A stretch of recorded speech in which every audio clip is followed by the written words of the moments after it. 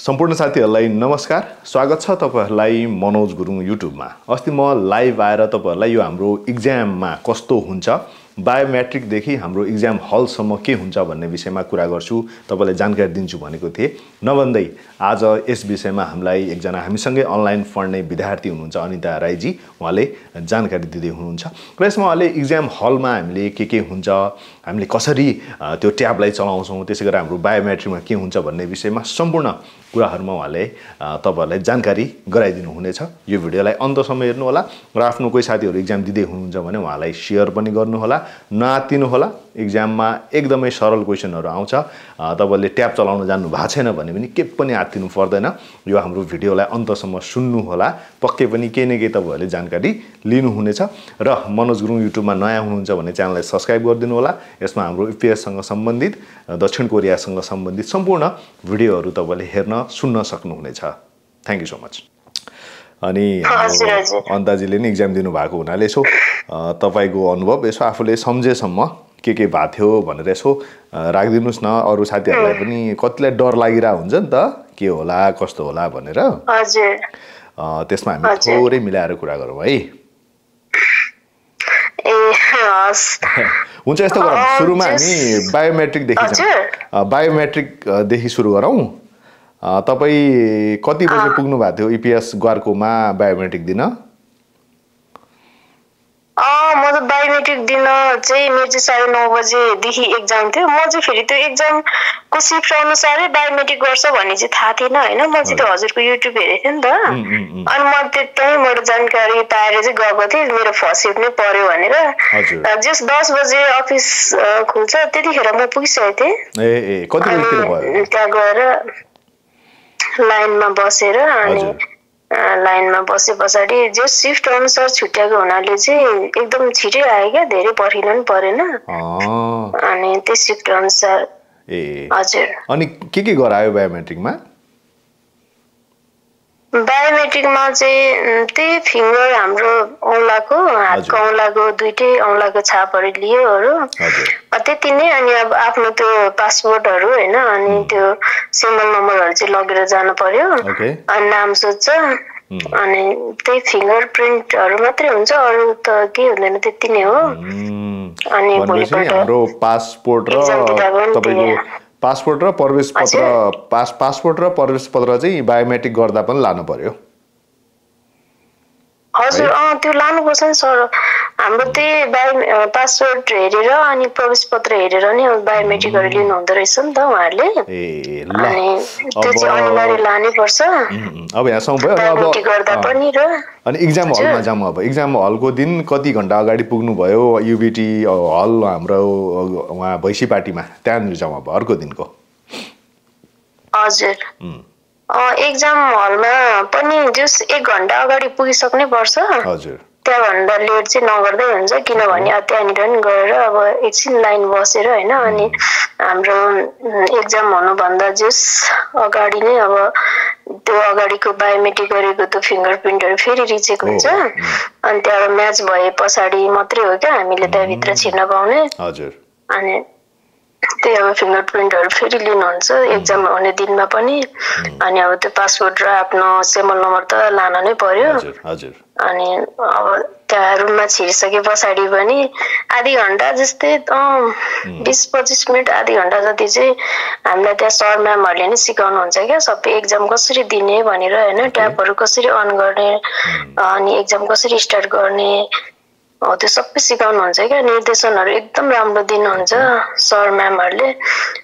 जस आफू पनि डिसिप्लिन भएर बस्नु पर्यो, हल्ला गर्नु भएन, अरूलाई डिस्टर्ब गर्नु भएन। तर त्यहाँ रुममा पसिसके पछाडि चाहिँ हैन, अब बोल्न पाएन, सर म्यामहरु बोल्नुहुन्छ, हामी त्यही अनुसार सुनेर गर्नु पर्यो क्या। भनेपछि युबिटी को ट्याब चलाउन नजान्ने कतिपय साथीहरु हुनुहुन्छ, उहाँहरुले चाहिँ ट्याब चलाउन आउँदैन भनेर चिन्ता लिनुपर्ने त्यस्तो त छैन? छैन सर, त्यस्तो छैन। ट्याबै अब नदेखिकने हैन, अब कति साथीहरुले अब हुन्छ नि त फेस टु फेस नदेखिकने पनि जाने पनि सायद हुनुहुन्छ होला। मैले त 1-2 जना पनि भेटे हैन साथीहरु। अनि उहाँहरुले ट्याबै हामीले चलाकै छैन, छोकै छैन, कसरी एक्जाम दिने भन्नुहुँदै थियो। अनि त्यहाँनिर चाहिँ एकदम राम्रो निर्देशन क्या।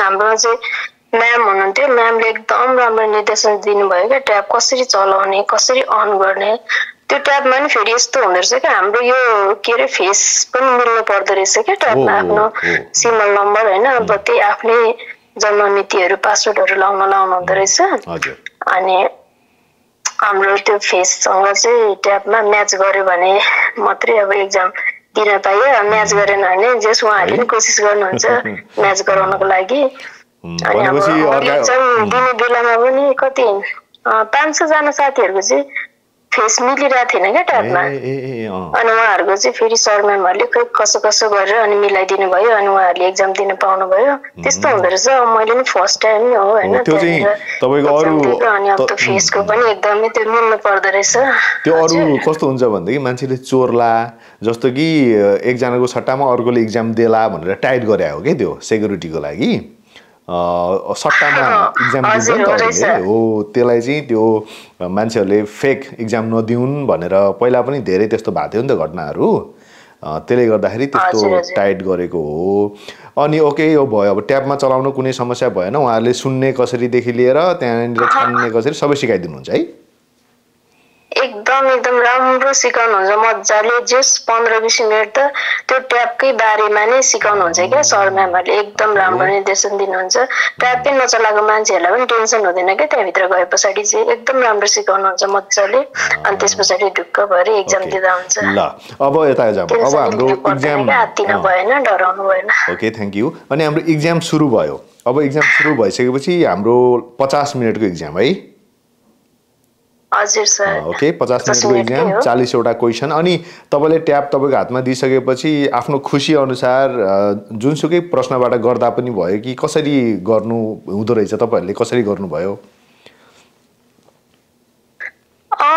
त्यो क्वेशन स्टार्ट भएदेखि हैन आफूले जति नम्बरबाट गर्दा नि हुन्छ के त्यो सबै सर म्यामहरुले नै भन्नुहुन्छ हैन अब हाम्रो खुसी अब मलाई 20 नम्बर देखि गर्न मन लाग्यो भने म 20 नम्बर देखि गरे 20 नम्बर देखि उता त लिसनिङ हैन अब अनि त्यहाँ भन्दा अगाडि जति नम्बरबाट गर्दा नि हुन्छ त्यसमा कुनै समस्या हुँदैन एक देखि नै गर्नुपर्छ हैन सुरुदेखि नै गर्नुपर्छ भन्ने नै हुँदैन के त्यहाँनिर उहाँहरूले नै भन्नुहुन्छ अब आफूलाई जति नम्बरबाट स्टार्ट गर्न मन लाग्छ त्यति नम्बरदेखि एक्जाम गर्दा हुन्छ अनि पछि फेरि अब त्यो आफूले एन्सर लगाइसकेको चाहिँ अब ला गलत भयो होला कि भन्ने आफूलाई मनमा भयो भने फेरि त्यसलाई रिचेक गरेर हैन यो चाहिँ होला भनेर अर्कोमा टिक लाउन नि पाइयो क्या त्यो गर्न नि पाइयो है भनेपछि तपाईको लिसनिङ चाहिँ हामीले कति जोडीसम्म सुन्न मिल्दो रहेछ लिसनिङ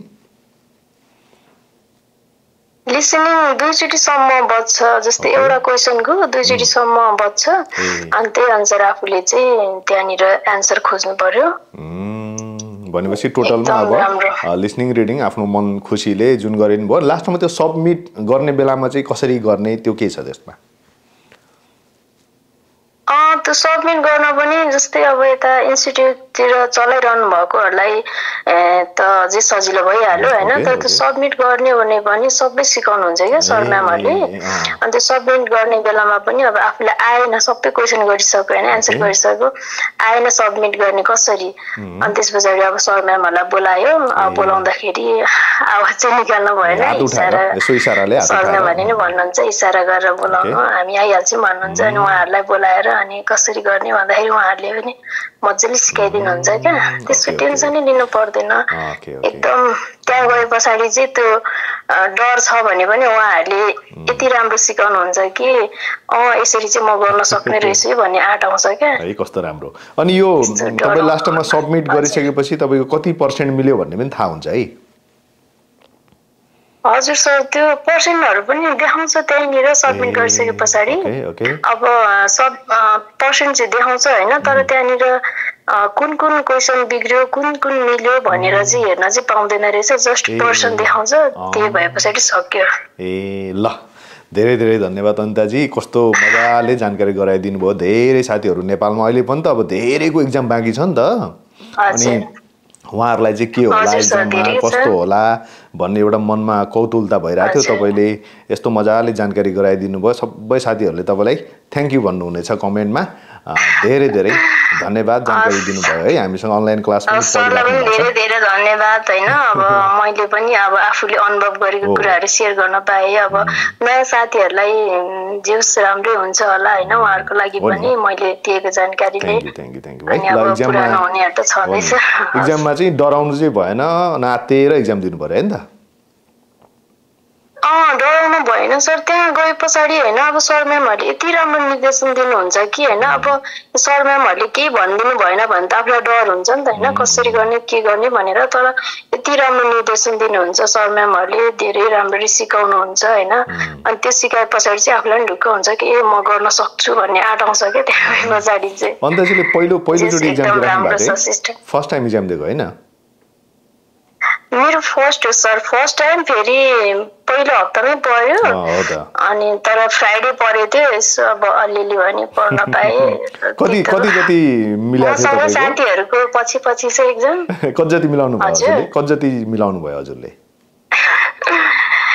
म त सर अलिकति यो मेरो पढाइ पनि कमजोर भएको भएर होला 87.5 जति मात्रै मिलाउन सके सर है लङ क्वेशनहरु प्यासेजहरुलाई अलि समय पुगेन कि क्वेशन त सबै गर्नु भयो नि छोड्नु भएन नि क्वेशन त मैले सबै गरेको सर अब कसैले आए पनि नआए पनि त्यो छोड्न चाहिँ भएन हैन हो नि अनि मेरो चाहिँ धेरै यो कस्तो कति साथीहरुले चाहिँ बेसिक पढेको थियो भनेर भन्नुभयो हैन तर मेरो चाहिँ बेसिकको पनि थियो एक दुईवटा त्यो खन्गेहरु फिसुतहरु चाहिँ बेसिकै पढेको थियो अनि त्यो प्यासेजहरुमा चाहिँ मेरो एकदम त्यो 40-50 लेसन त्यो बिचको थियो क्या अनि त्यही भएर अब त्यो लास्टको चाहिँ अलिकति गाह्रै लाग्छ मलाई पनि त्यो राम्रो तयारी पनि भएन राम्रोसँग पढ्नु नि भएको थिएन त्यसले गर्दाखेरि पनि ठीक छ यो चोटिलाई अब जस्ट जे जस्तो भयो अब नेक्स्ट टाइमको लागि पनि अवसर छ नेक्स्ट टाइम पनि अझै राम्रो गर्न सकिन्छ र तपाईलाई पनि धेरै धेरै धन्यवाद अझै हामीसँग अनलाइन क्लास पढिराख्नु भएको छ अझै राम्रोसँग पढ्नु होला र आजको यो जानकारीको लागि अनलाइन नै धेरै हेल्प भइराछ मलाई है तपाईलाई धेरै धेरै धन्यवाद हजुर है हस् त सर हजुरलाई धन्यवाद thank you so much thank you